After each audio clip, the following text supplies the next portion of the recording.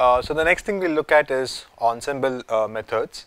So here the idea is that you can combine the output of different models to reduce the generalization error, right?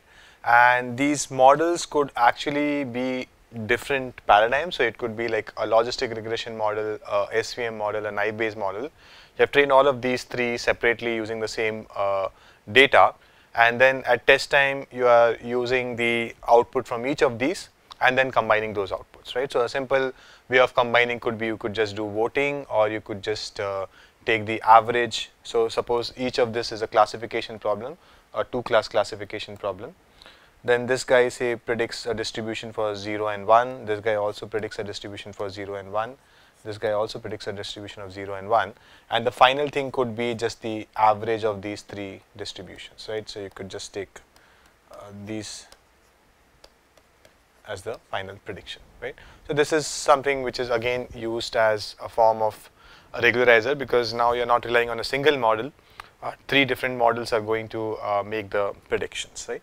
And now this combining these models, right, as I said, one thing could be they could be different classifiers, right, as was the case here. One is logistic regression, the other is SVM, the other is naive-Bayes.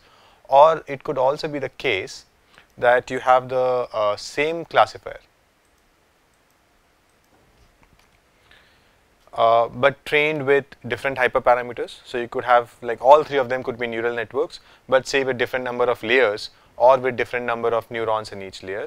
They could be trained with different features. So you remember our input data was n dimensional. So what I could do is take suppose so the input data is n dimensional. Okay, so this is what it looks like. So I could train the first neural network with some m less than n features. Okay, and I could train that second neural network with a different m less than n features, right? I'm just taking a subset of the features and training different neural networks with different subsets of n, right? And I could take many subsets, many m-sized subsets of n, right? Or it could also be the case that this is simply trained using different samples of the training data, right? So I have a million training data points. I train say 3 or 4 or 5 different neural networks, each trained with a random 900k sample taken from the million data points, right? So now the training data for each of these is different. Now each of this is kind of overfitting to a different sample of the training data. And now if I'm going to combine their outputs, then since they have overfitted on different samples of the data, I might get a better generalization error, right? So that's the idea. So this is called bagging, when you have an ensemble using different instances of the same classifier. So I have the same classifier here, and for a given data set, we construct multiple training sets by sampling with replacement, right? So I have this original training set of say 1,000,000 points, and now I'm going to construct multiple training sets from it by sampling with replacement. That means I'll sample one subset, then I'll sample, it's not that I'll throw away that. So if I have 1,000,000 training points, and if I train the first, if I draw a sample of 200k, and that's the training data for my first neural network. Now I'll not throw away this 200k, I'll put it back and again take a random sample of 200k from the original 1,000,000 samples, and that will be the training data for my second neural network, right? So that's what sampling with replacement means. And the ith instance of the classifier is trained using TI. Now here each model is trained using a different sample. So as I said, now if each model is going to overfit to a given sample, and then you are asking multiple such networks for their output, right? And each of them is overfitted to a different training set, right? Then if you take the combination, then you might get better generalization, because each of them is catering to different data. They have not been able to overfit to the entire training data that you had, right? Now, when would this actually work, right? That's the question, right? So now let us consider, suppose you have k logistic regression models, and say each model makes an error epsilon I on the test example, right? So you have k models, and model 1 makes an error of epsilon 1 on a test example, model 2 makes an error of epsilon 2, and so on, right? And these epsilons, suppose they are drawn from a zero mean normal distribution, right? So one way of thinking of it is that epsilon 1 comes from a zero mean distribution with variance sigma, and epsilon 2 also comes from a zero mean variance, and so on, right?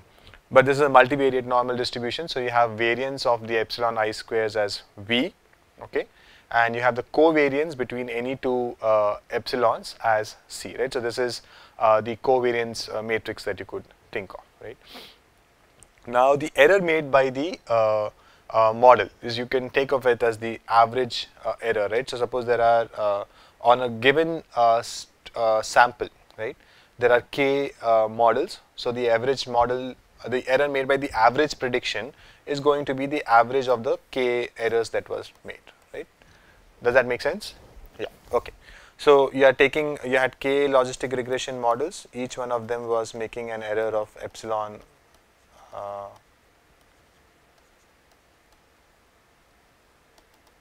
k, and then you are combining their predictions.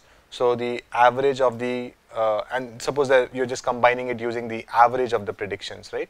Then the final error would be the average of these individual errors, right? So that's all that is being said here. So now if you look at the expected square error, right, that's what we always look at. So this is what the expected square error would look like, right? So this was computed from one training sample. And now you want to compute the expectation over all the training samples that you had. So this is what the expectation would be, right? And now we are just going to again do a series of steps one after the other, and nothing great conceptual happening there. So I can just write this. This is a sum of squares, right? So first of all, I'll take the 1 by k, which is a constant outside. So 1 by k square, it will come out as it is. And then now this summation epsilon I the whole square, right, is the sum of a square. So it is epsilon 1 plus epsilon 2 plus epsilon 3 k the whole square, right? So now when I open up this, when I do this multiplication, I'll get epsilon 1 square, epsilon 2 square, epsilon 3 square kind of terms, and I'll also get epsilon 1, epsilon 2, epsilon 1 multiplied by epsilon 2, epsilon 2 multiplied by epsilon 3, and those kind of terms, right? So that's all I'm saying here. So you'll have a set of terms where you have epsilon I multiplied by epsilon I itself, because the inner loop is just on I equal to j. So these are the square terms that you will get, and these are the cross terms that you will get, right? So that's all these two summations are indicating. Now the expectation of a sum is the sum of the expectations. So we'll just open up the bracket, right? So yeah, that's epsilon I square. So this first term I can just write it as epsilon, sum of all the epsilon I squares. And now this is what happens, right? So this is what I get.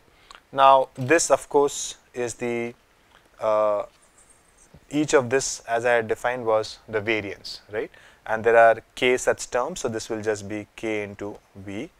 And similarly, each of these is actually the covariance, right? This is the covariance between epsilon I and epsilon j, because the mean is 0, and there are k into k minus 1 such terms, right? Because this is the outer loop is k and the inner loop is k minus 1, right? So I mean, not really, but yeah, the number of terms here is k into k minus 1. Okay.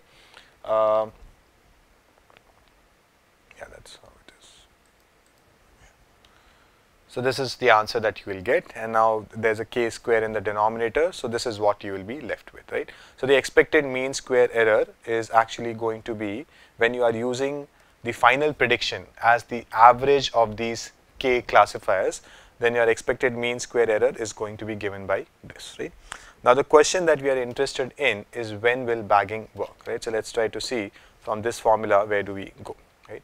So now if the errors made by the models, right, were perfectly correlated, so in that case your v would be equal to c, right? So this this would actually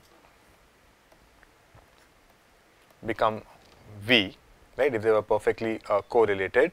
And now if you do this addition, you will just get the answer as v. So the mean square error remains v, which is the same as the mean square error of any one of the models, right? So if I take epsilon 1 as like the first model, then the mean square error was epsilon I square, the expected value of epsilon I square, which was v. If I take any one of the models, then the mean square error was v, and now even with the ensemble, the mean square error is v, right? So if the errors are perfectly correlated, then I don't get an advantage, and that makes sense, right? I've just trained like 100 models, but all of them are making the same mistakes. So on average also I'll make the same mistake, right? So I'll not get any benefit, right? But now if these models happen to be so this was one extreme, right? The other extreme is that if these models happen to be such that their errors are completely uncorrelated, right?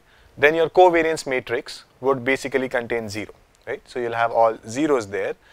So then in that case, what you get is 1 by kV, right? So this term disappears and you're just left with 1 by kV, right? So what does that mean? So that means that that means that your with any single model your error was V. Now if you have taken an ensemble, your error is 1 by k, right? So these are the two extremes that you have. On one hand you have that the models are perfectly correlated. In that case you don't get any advantage. On the other hand you have the case when the models are perfectly uncorrelated, right? And in that case you get a good reduction in the mean square error. And in reality you would lie somewhere in between. There would be some minimum correlation. The smaller the correlation, which is this side, the more benefit you will get. The higher the correlation between the models, the less the benefit that you will get, right? So this is just to give you an intuition about what bagging is and how bagging works as a regularizer, right? So now it is improving the, what does a regularizer do? It improves your expected error on the test instances, right? And we have seen that the expected error on the test instances, which is this MSE formula that we have written here, there is a scope for it to improve if your models that you have trained happen to be uncorrelated, and only if they are perfectly correlated you will not see any advantage, but anywhere in between here you will see some advantage, right? So that's the basic idea that is being shared here. Okay. Can bagging be done using different features on different models? So bagging by definition is when you have the same model train, different different subsets of the training data. You are not doing different features. So for making sure that the models are not You could even do that, right? That is also a possibility. Okay. So that's all about bagging. The next topic that we look at is dropout.